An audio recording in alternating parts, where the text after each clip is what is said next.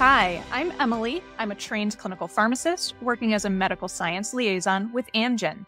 Today we'll be talking about the LUMA program, which stands for Learn to Understand and Manage Severe Asthma. LUMA is a program that provides free asthma education to patients and caregivers. Knowing your triggers is a large part of managing asthma. So what causes these triggers to activate the immune system? Asthma is a condition where the body's immune system overreacts, causing inflammation or swelling in the airways. While most people will react normally to their environment, someone with asthma might have an immune system that goes into overdrive, causing symptoms like wheezing, shortness of breath, coughing, and a tight feeling in the chest. We call these reactions to specific things triggers, and they're a bit different for everyone. It's important to note that what causes you to have an asthma attack may not necessarily trigger asthma symptoms in someone else.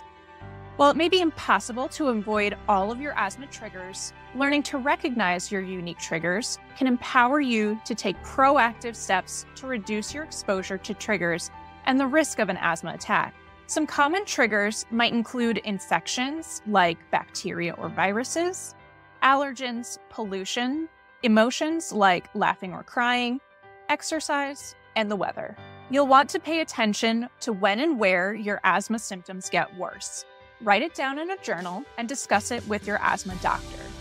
Your doctor may recommend steps for controlling allergens in your home, including potentially using a HEPA filter, reducing dust-collecting materials like carpets or drapes, implementing dust mite mitigation, like covering your pillows or mattresses and using dehumidifiers.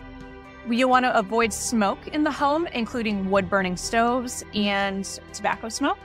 And if you're sensitive to animal dander, like a cat or dog, keep those pets out of the bedroom and off the bed if possible. If you notice your asthma symptoms getting worse, here are some tips on what you can do to try and improve your symptoms. You can use a rescue inhaler or another emergency medication. You can change your location, such as leaving the environment where you're experiencing symptoms or going inside. You can enhance your air filtration or circulation by opening doors and windows. If your symptoms are related to cold or dry air, you can try covering your nose and mouth with a scarf or wearing a well-fitted mask, or you could try changing your clothes. And if your asthma symptoms don't improve with these tips, make sure you contact your asthma provider. Let us know in the comments how you identify and avoid your asthma triggers.